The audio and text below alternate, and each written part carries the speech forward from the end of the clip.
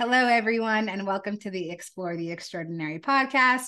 My name is Betty Guadagno. Today, I am joined by Kathy McDaniel. I am such a huge fan of Kathy's story. She had a distressing near-death experience, and she shares about it so eloquently. And she's part of the community with IANDS. She actually we have a distressing near-death experience or sharing group the second Thursday of every month. And I'll put the link in the description of this video in case you're interested in joining. If you've had an experience like that, it's a great place for support and understanding and just a beautiful sense of community. And Kathy's an author and I got so much going on. I'm just going to toss it right over to you, Kathy, so that you can introduce yourself and share your story with us. Thanks so much for being here. You're welcome.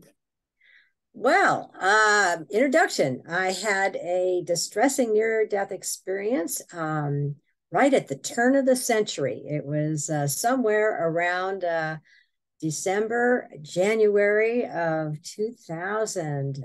My family said I was their own computer bug, and I crashed right there at the turn of the century. I had been taking care of my best friend. Who all through the years, I'd known him for many years. We had been engaged for 7 years, as a matter of fact, before he got transferred to the East Coast and we were living on the West Coast. And I had my business on the West Coast, my family and all that. So we just decided it was best if we just went our separate ways. But we stayed in touch. And not long after he'd moved there, he gave me a phone call and said he needed to talk to me and he wanted to fly out. And I thought, fly out? But he did.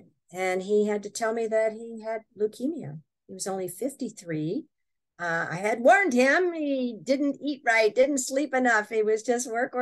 And it took a toll. And so he says, he had checked out several research hospitals and the best one was in Seattle. And could I please come? He needed 2 caregivers or they wouldn't accept him into the program. I said, sure. So I had recently sold my business and was therefore footloose and fancy free. So I flew up to Seattle. I had to find it on the map first. That's so funny. I had no idea. You've got California. That's all I knew for 23 years. 5 years I was there. So I thought, is it Washington, Oregon, Washington? Anyway, I found my way there. Got us a place near the hospital. And he brought out the second caregiver. And we were told, it'll take about three months, maybe 5 at the most. And we had to learn how to clean a catheter and sterilize the house every night. And it was a big deal. So he would go in for these treatments and then he would get better. And then he'd get worse. And it was a research hospital. So I said, we'll try this. This went on and on. He'd get better and he'd get worse. And we were all getting kind of tired. It was a lot of work. It was around the clock. Many times we'd get up in the middle of the night, he started bleeding and we had this routine where I'd run to this dark underground parking garage at 3:00 in the morning and race out in front. She'd shove him in the car. We'd zoom over there and blah, blah, blah. Anyway, he died.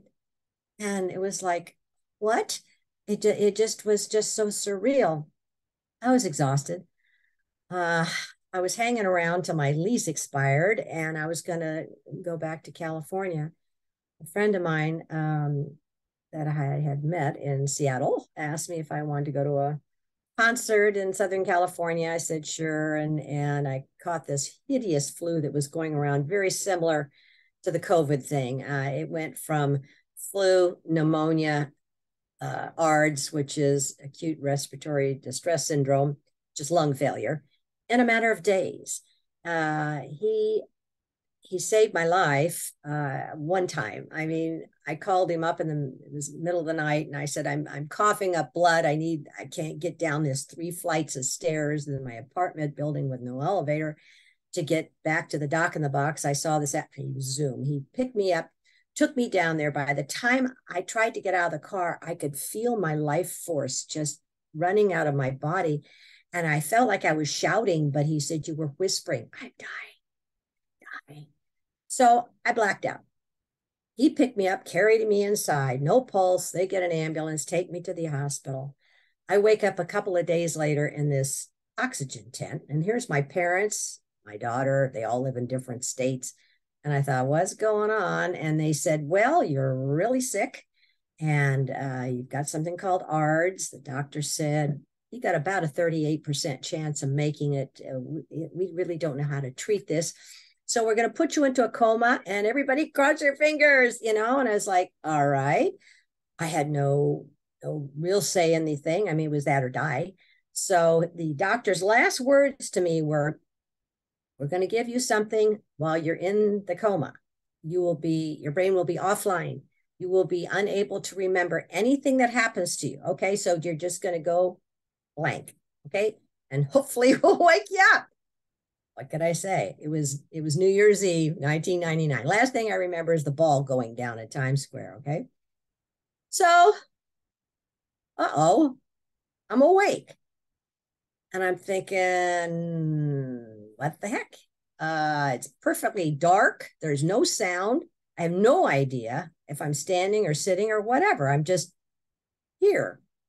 I thought, well, there's nothing to do. I'll just kind of hang out and see what happens. So it started to get lighter. And I thought, okay, good. Light is good. And it was kind of a reddish glow. And I thought, sun's coming up? I don't know. And it got more and more foggy looking and swirly kind of stuff. And I thought, that's strange. And then I started feeling a little warm in here, and something horrible was smelling. I thought, what is that? And then I started hearing these shrieks and moans.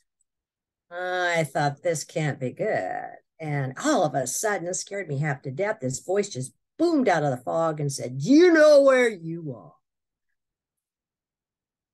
And I said, hell? And this voice just boomed back, whoa, just like in a monster movie. Freaked me out. I just remember turning to the left and running. I thought, I don't care if I drop into a hole or run into a wall. I got to get away from that thing. So now it's pitch dark again. I'm standing in the dark, afraid to move again. And boom, these lights come up. And I kind of looked and I thought, where in the heck am I? And it looked like New York City. And after somebody had bombed it all out, all these buildings are falling over. The windows are blown out. There's rebar and concrete, big chunks of it. And I'm thinking, what is this? You know? And I could hear people screaming and sirens and all kinds of chaos. And I thought, I'm standing out here in the middle of a street with all this stuff around me. I better tuck away and, you know, I'll get my bearings.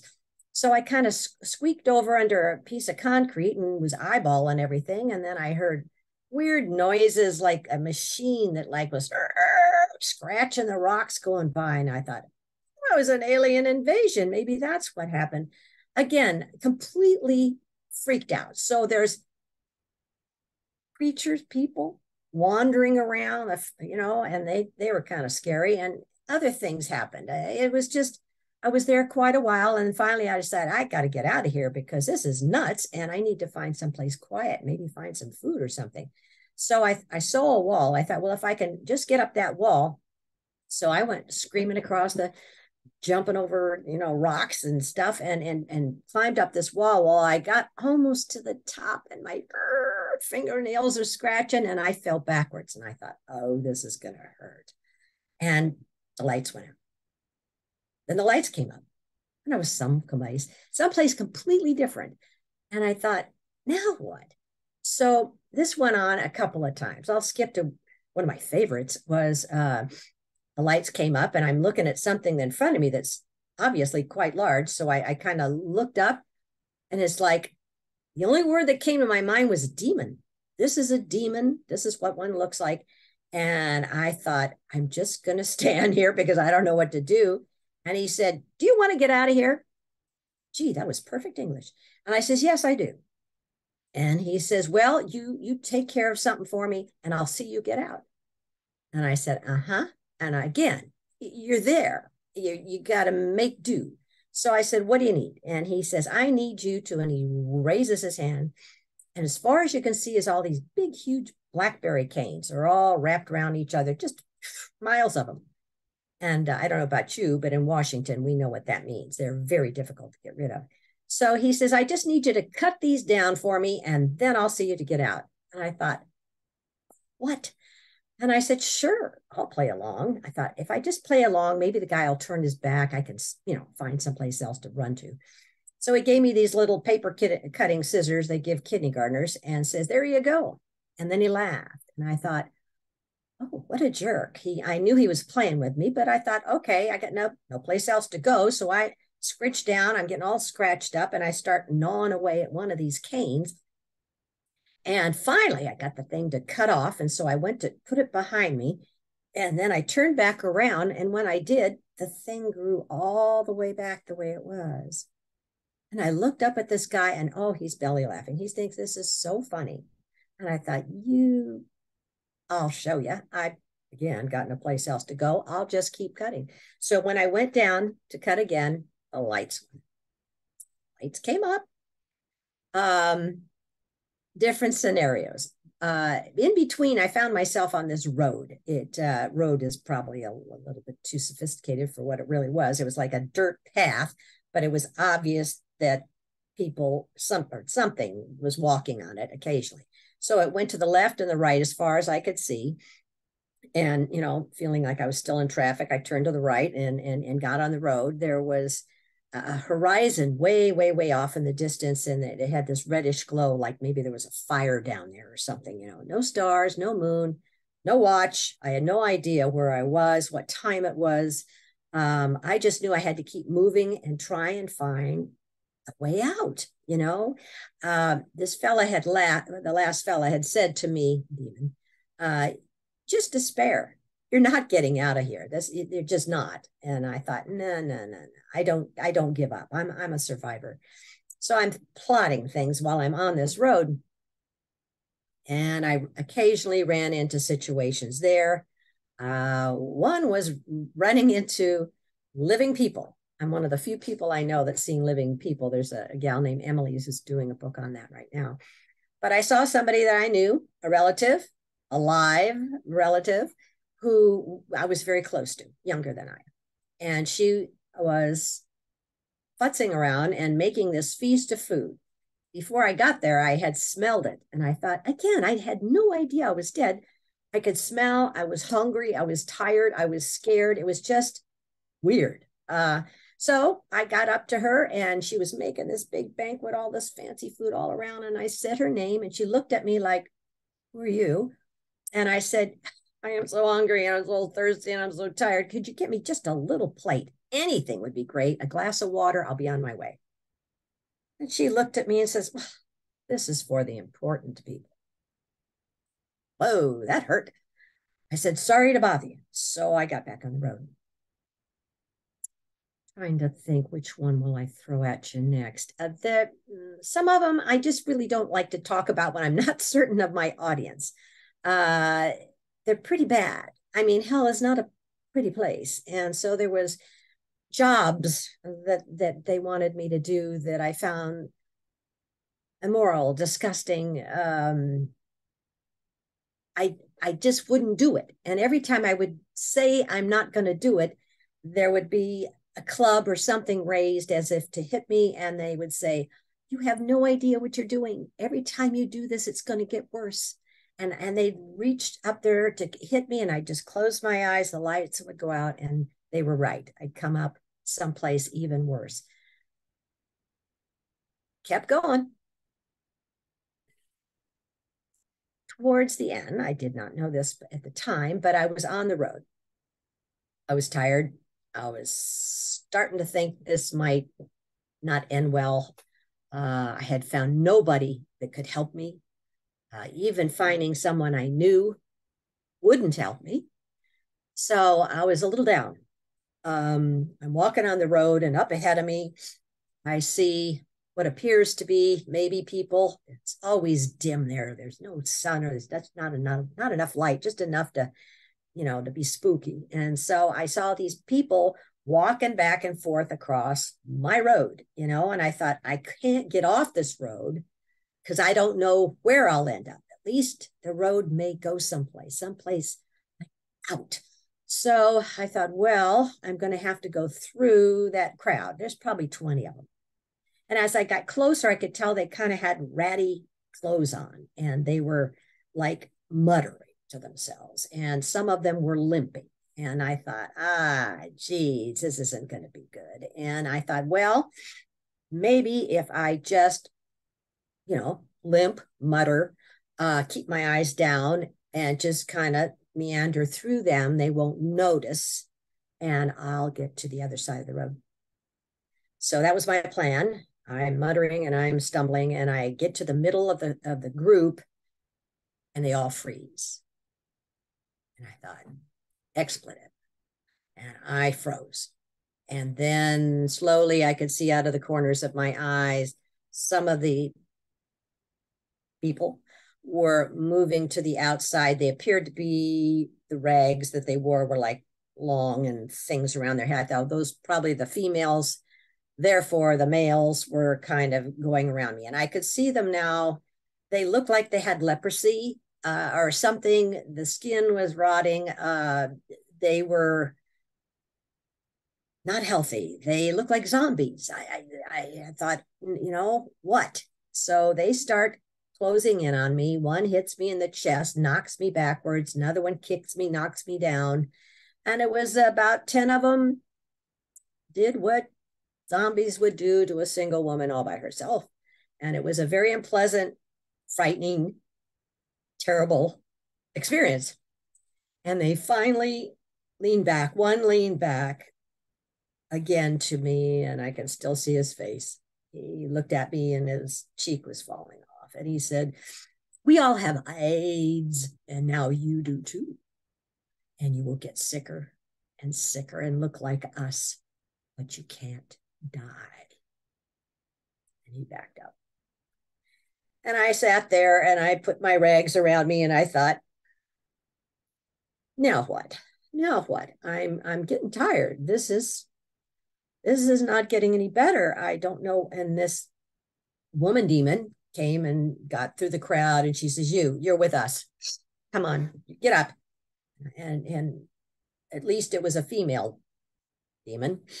And I got up with not a better suggestion. And she led me to this other group of, I don't know, 8 and 9 other women that obviously had been through the same experience I had.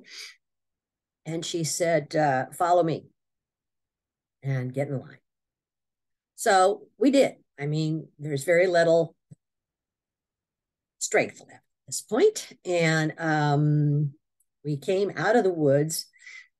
And as we did, as far as I could see was like Alaska tundra. It was snow and wind. And we kind of looked at each other, and she said, follow me. And we got behind her, and it started to snow.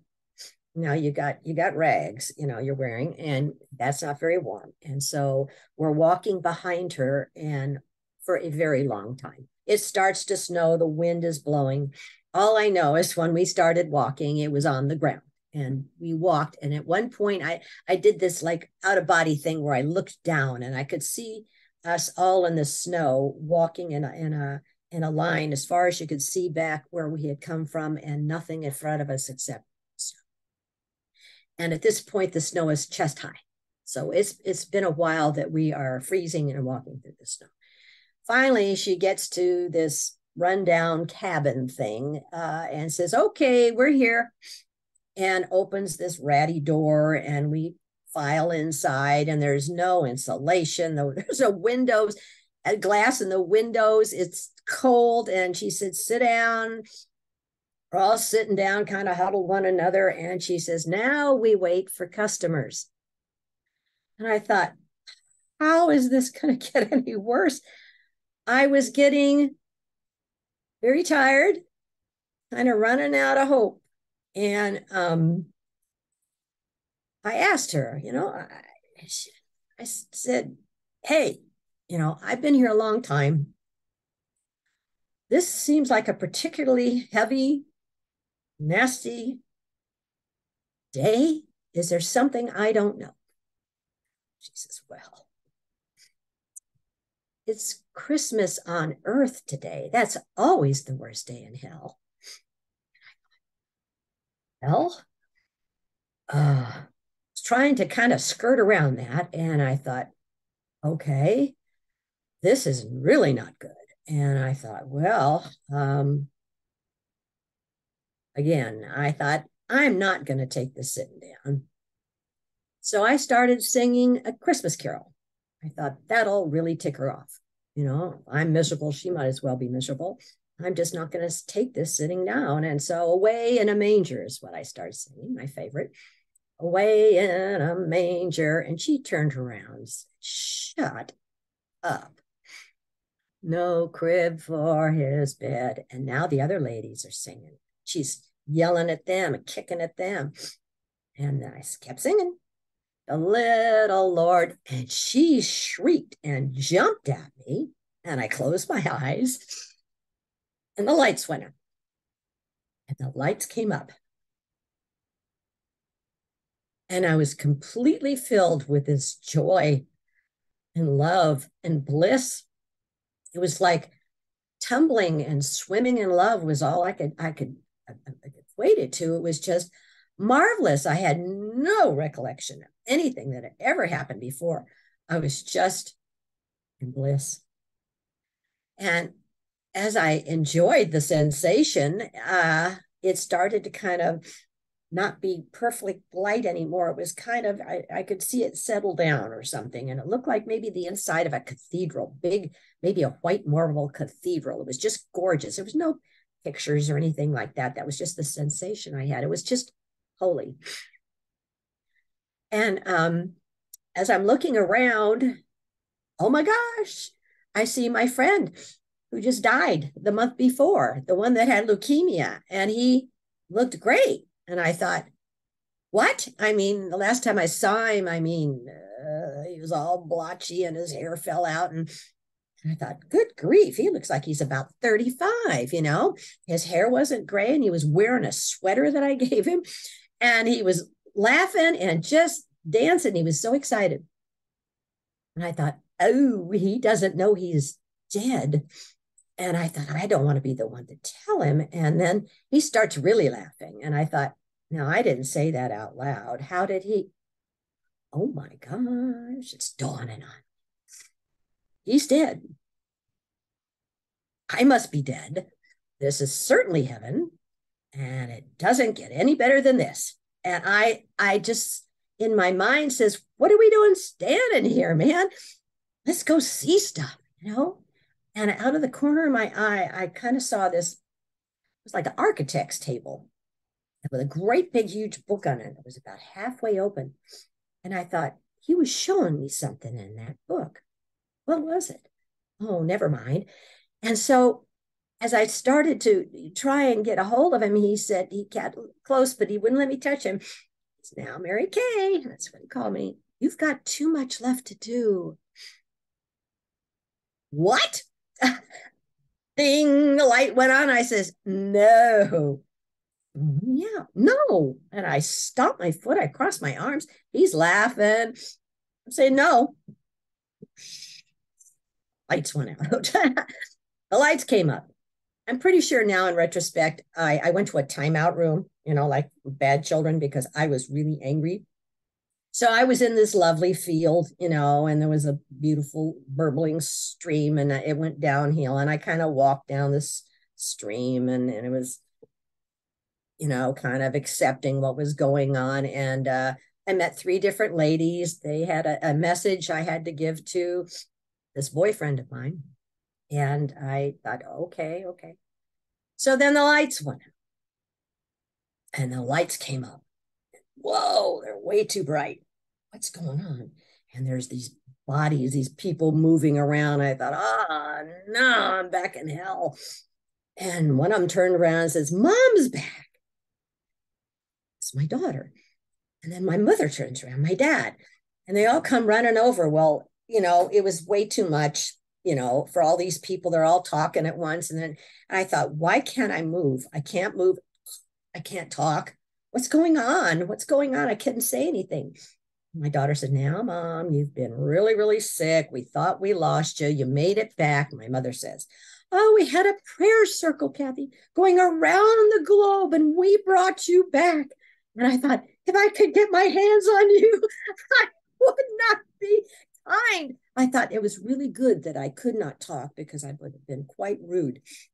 So I just again had this deer in the headlights look. I just kept looking from eye to eye, and nothing made sense. It turned out the next day the doctor came through, and he's, checking what I can do and what I can't do. And they decided, well, she can move this finger and blink. That was the good news. And I had that thing in my throat, so I couldn't talk. And they said, it's going to be a bit of a rehab for you, Mom. You're 86 pounds, and that's why you can't move. You've got no muscle mass or muscle memory left, but we'll work on it, And I thought, this is echoing in my head. You've got too much left to do, How in the hell am I supposed to do something if I can't even breathe? I was angry, very, very angry. Plus, I couldn't go to sleep because I was afraid those freaking demons were going to come back again. It was a mess. So anyway, I stayed there in ICU for 4 weeks. And then I went to a physical rehab facility for a month. And I had to learn how to walk and talk and crawl and button and swallow and all those things. And my insurance company gave me a month. And then if I didn't do it by then, they'd throw me in a convalescent hospital or whatever, and I'd die. So I had to do it. And I did. And I was still not happy, especially about not being back, So anyway, the kind man that I had saved my life, who I was supposed to give the message to, was we had to live together. And he was Lutheran, and he says, I can't just live together. We'll have to get married. And I thought, okay, we've known each other, what, 5 months, maybe, sure, because the doctor says you can go live with your parents or get married because you can't live by yourself. Well, I was 53, and it didn't look like much of a choice. He was a nice guy, So anyway, that's how I got through there. Nobody wanted to hear my story. I tried to tell them I was in hell, and then I was in heaven. And why were you in hell? My mother says, what did you do, Kathy, to go to hell? It's like, I can't come up with a good answer. I'll not tell people about that part anymore. And then it was like, it was the drugs. It was, the coma. It wasn't real. You'll get over it. So it took me a very long time, a year, to recover back to where I was with really hard work. And then it took me 10 years to find IANDS through a series of synchronicities. Now that I know now, I planned before I was coming down here. It was my escape route. But I finally got to IANDS. It was a little disappointing to go to the meetings and have the speakers say, oh, I saw Jesus, and we had lunch, and I did this with the Holy Spirit, and we, I saw all my, and I'm thinking, that's not quite what I had. I feel a little fish out of water here. And so luckily, Greg, he's one of the hotshots up there, says, I was walking out a little early at a meeting, and he says, where are you going? And I says, I don't belong here. And he says, why? And I says, I did not have that experience. And he says, I'd love to hear about it. We don't get these, distressing ones very often. It's a treat. And I thought, for whom is this a treat? I don't even like to talk about it. He says, I'll call you. And I says, fine. So he did. And it was just like a week before Christmas. I was getting a divorce because my husband thought, you're never going to go back to being you again. This is too distressing. It was not a good time, but he called, and I couldn't get him off the phone, and he made me tell the story. And that's when he says, wow, on a Grayson scale, you got an A. And I thought, huh? And so he explained all this to me. He says, you've got to come up. You've got to talk about this. We need to hear about these things. Well, I put him off for several months, but he was insistent. And finally, I got up there. More synchronicities prompted me. pushed is the word, not propped. But I got up there with Kimberly, God love her, and we took an instant dislike to each other. It was great. We're very close now, but she kept telling me, "Oh, honey, you'll be fine. Here's a Kleenex." I thought, I can do this myself. I mean, it was just hysterical. So I thought, okay, I'll make a total fool of myself. I'll tell these people what I experienced, and then they will show me the door. So I started talking, and I told the story, and I'm looking out there, and the place was packed. That they, somebody's gone to hell. This sounds great fun. Let's come. So I'm telling this story, and I'm looking out on the crowd, and they're like bug-eyed, right? You could hear a pin drop in that place when I'm walking through hell. And I thought, well, this is kind of fun. I mean, I'm a storyteller, so I thought I'll just give them the whole schmazzola here and see what they do with it. So we get all the way to the end. We're all sitting in the hut. This demon lady is being a real creep, and I told her what I told her, and then boom, we're in heaven. The big relief. There's clapping. Everybody's thank God. And then by the end, it was just great. And I thought, wow, that was interesting. I feel better, that I wasn't stoned and thrown out of the building. So maybe there's a purpose here. And it evolved. That was probably 13 years ago. And finally, it came to the point where I understood my mission was to come back and tell people, God is all loving, God is all forgiving, and he would never condemn anybody. If your religion, your culture, your family tell you that if you do this, you're going to hell, that you're going to hell. If you don't do this, you're going to hell. Excuse my language. It's bullshit. That is not true. I'm here to explain to people that people like myself I was a Catholic. I was told from day one, first grade, whatever, that all about the religion, and you had to, have Jesus as your savior, and that you have original sin on you, and that Jesus died for your sins, but you can still go to hell if you eat meat on Friday, if you talk nasty to sister, all these other things. Wait a minute, there's indulgences. If you say a rosary, then you get 600 days off your time in purgatory, because Kathy, you will be going to purgatory. I mean, Mother Teresa, St. Francis, they go straight shot, but the rest of us are going to go to purgatory. Kathy, it's just like hell, but you get out. Okay? That's the rules.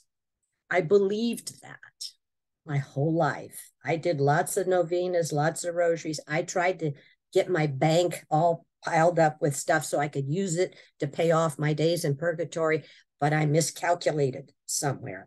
So it was only because I manifested my own. This is my experience, and this is what I think. And from talking to other people, I know you get the life review, and that's not a bad thing.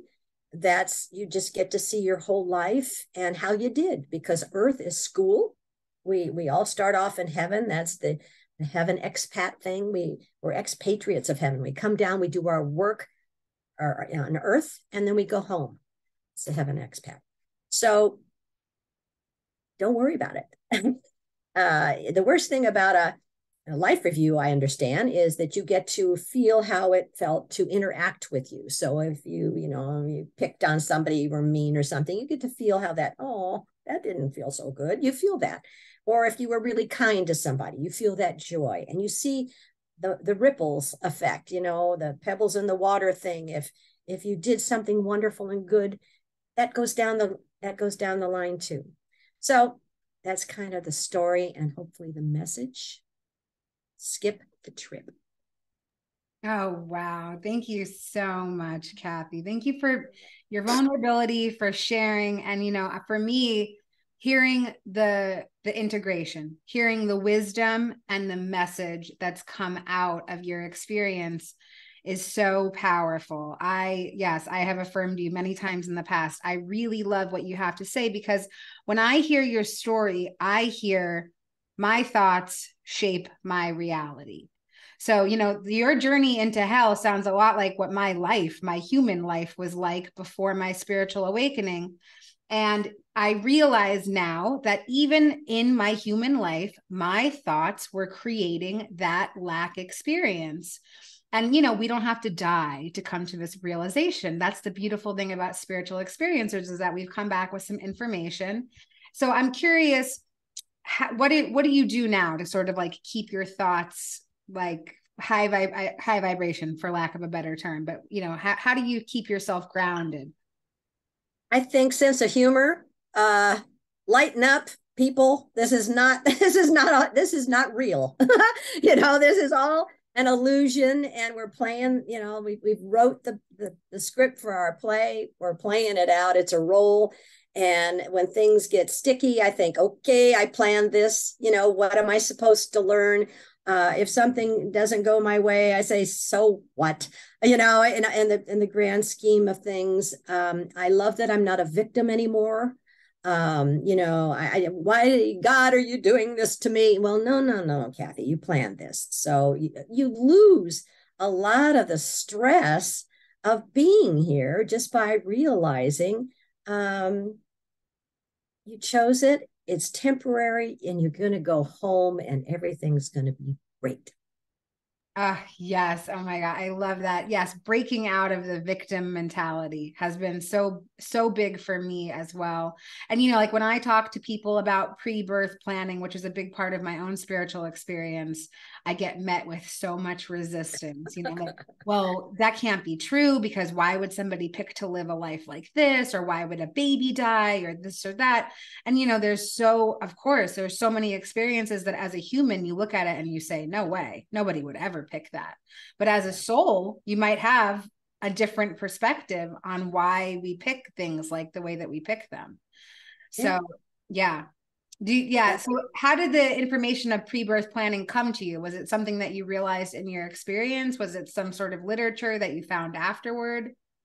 I love IANDS. I've been here, 10, 12 years, and listening to different people. And I feel like when, eternity and God is so huge, no human mind can wrap around that. And so I feel like when we have these experiences, we come back with this little puzzle piece, and we're putting this little puzzle together, and everybody's got a different piece. And so I feel like I can look at the puzzle and say, oh, wow, I didn't know about that, but I accept it. And you get that sense of what rings true with you and what somebody might have made up. I mean, you get that thing that happens. I love that. I love that thing, where you can kind of bullshit meter or whatever you want to call that it helps you get through life a lot better.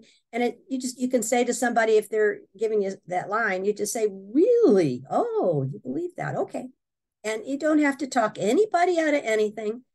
They'll accept it or they won't. That's it. I love that too. Yes. Like for me, I'm not here to teach or preach or proselytize. That's not it. Like I am a shining example of the fact that there is transformation. And I think that you are too. So on that note, do you still subscribe to organized religion? Have you kind of, like gone away a bit? Talk about that. I still will go to mass with my mom. She's 96 and it upsets her. But no, me and God laugh when the prayers are saying, and it's just little simple things like, and the resurrection of the dead, and it's like, spoiler alert, there's no bodies in heaven, people. But again, I get this sense of God saying, it's cool. These people are doing fine with that. You weren't, you're being a sport to go with your mom. It's all good, So I know religion for me, there's too many man-made rules. But again, I don't want to take that away from somebody if that's their comfort. I love or that. That's their path. Yes. Yeah, because that's true too. It is the path for some people. Some people have signed up to be part of that for their lifetime, like there's just so many options of things. And I really loved in your experience how things shifted with just like closing your eyes. And when I hear that, I also think about how many options of things we have here, that like every decision that we make, for me anyway, I believe that like we're fracturing into a different timeline, a different dimension. Like every decision can lead us to something else. Like as I was listening to your experience, I was thinking like, wow, this sounds like a dream. Did it feel that way for you? Did it feel like a dream? Ooh, no, it was not a dream. And it was, I can't remember what I dreamt last night. This happened 24 years ago. But I did come to the conclusion that I made my own hell out of things that actually happened in my life. And that's why they were segmented, because I've talked to several other people that had the same thing. It was like scenes, and I like that first one in the bombed out city. I mean, in 1989, I was in Santa Cruz under my desk when that 7.8, whatever the hell, earthquake leveled our town, people screaming, all that, so that was that one. And then I could say, okay, oh my God, that's when this happened. I just made it bigger, but yeah, I created it. Wow. I just read a book, like it was a fiction book, but I just read a book and it's so much of what you're saying. And, I really feel like writers are philosophers, like they're making it digestible for the collective, but, these are real experiences that can happen. And yeah, even in my human life, like one thing from childhood, one sort of trauma remanifests over and over and over again in my adult life until I decide to take a look at it and heal it, So that's what I'm getting from your story too, and I think that it's so transferable, like the spiritual experience that you had versus what, this spiritual experience that I'm having in my human life here. It's all thought centered. Everything is so centered around what we're thinking, what we're feeding ourselves with. Is there any sort of literature that really calls to you now? No. I read a lot of stuff. Oh, I will take that back. There was a book that I read, The New History of Early Christianity. It's about that thick and it's heavy duty, but it told me all about how the Bible came and the stories of Jesus and all that stuff, so that it, because I knew things, but this explained how I knew it. I intuited a lot of the things that happened about the metaphors and all of that stuff. So that was very helpful for me personally to be able to let go of the Bible.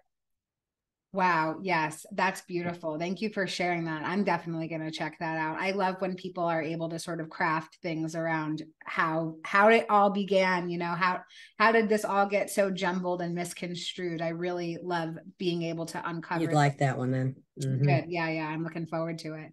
So yeah, I wanted to ask a little bit about service. I mentioned that you do service for IANDS and, carrying out your mission, writing your book. And yeah, like, so what does it feel like for you to be of service today? Do you have people reach out? I know that you do tons of interviews. So do you have people talk to you? Yeah, I've done lots of podcasts. Yeah. I've been asked to, with my book has been my entree into things. There's been a couple of retirement homes I've been asked to come talk to. They're kind of on their mind a little bit more than most of us.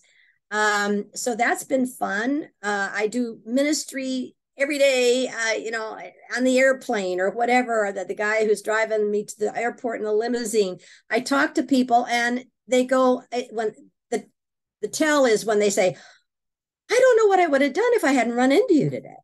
I really needed the answer to this question. Oh my God, write your name down. I want to look you up. So every place I go, there's people that, we agreed years ago to meet up. And so it just comes down and finds me. I have to leave the house most of the time, right. Not knocking on the door, but yeah, but through the podcast, really a lot there. I've had almost, I stopped counting, but I think 1 million views. Oh, wow. This little girl in Gig Harbor hardly ever leaves, golly gee, it's, spirit finds a way. I guess I knew about the internet when I was up there, and said, I'm going to do that. And like with you, same thing. Who would have thought, 20, 40 years ago, you'd be a podcast host? My gosh. Never. You couldn't even tell me 4 years ago I would be doing anything like this. Never, ever. So yeah, I love that, being able to get the message out, like all this information that you have, not only from your own experience, but from what you've learned, and having a platform to do that. And I want to do a little bit of promotion. Whether if you're watching this in the recent time, or we could be watching it years from now, who knows? But we're having an IANDS conference in Washington, D.C. this year, which is 2023. It's weird to think that somebody could watch this like 5 years from now. And they'll go, oh my gosh, it was 2023. Right. They had gas-powered cars. It's so weird. And yeah, Kathy's going to be doing a workshop.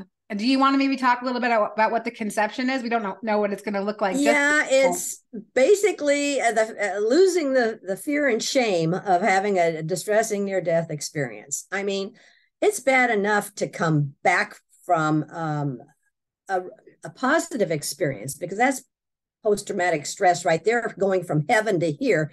That sucks, but if you've also been to hell, folks, I mean, we need a break. So a lot of people don't talk about it because of the fear and the shame. So I want to address that by asking these people to just come and share their stories with one another, and what we've learned about what that meant, that it's in all likelihood, you plan that takes a lot of it out of it, and something good will happen from it, and give them, give them some hope and self-esteem and relief of just, it's okay. It's okay that this happened. It doesn't mean I'm a bad person. Oh, I love that. So something else that you mentioned, and then I think we'll start wrapping up, but obviously you have found your purpose. It sounds like your purpose aligned. You can tell how lit up you are sharing your experience. I'm curious, what would you say for somebody who's reaching for their purpose, who's searching for it? What kind of tools would you offer them on how to find it?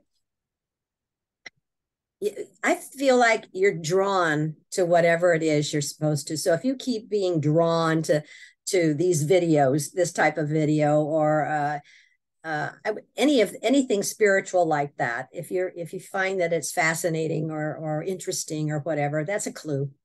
And to be open to that, to be actively seeking and asking for, help me find what I'm supposed to do. So the last thing I would like to leave people is, when I got back, it had been several years, and I still was afraid of the demons, and I said to God, I don't want to do any more thou shalt nots. Give me something positive I can do every day that will remind me and keep me on the right road. And my mind was still pretty foggy from all that stuff. For a long time, I had trouble with my memory. So he gave it to me 2 words at a time, over a series of months. It came: be loving, kind, merciful, forgiving, encouraging, grateful, non-judgmental, and useful. And useful is the purpose thing. So that's kind of my mantra and what I share with people. That is beautiful. I can't think of a better way to end it. And I love the calmness in the quote from God. Like, it just sounds so definitive and just so purposeful, like that. So beautiful. Thank you so much for coming and sharing your thank you. I'm so happy to be here. Thank you. Yes. You're doing a great job. Thank you so much. I'm so grateful to serve, and I'm so grateful to connect with you today. Thank you so much for being here. Bye-bye. See you next time. Be wavy.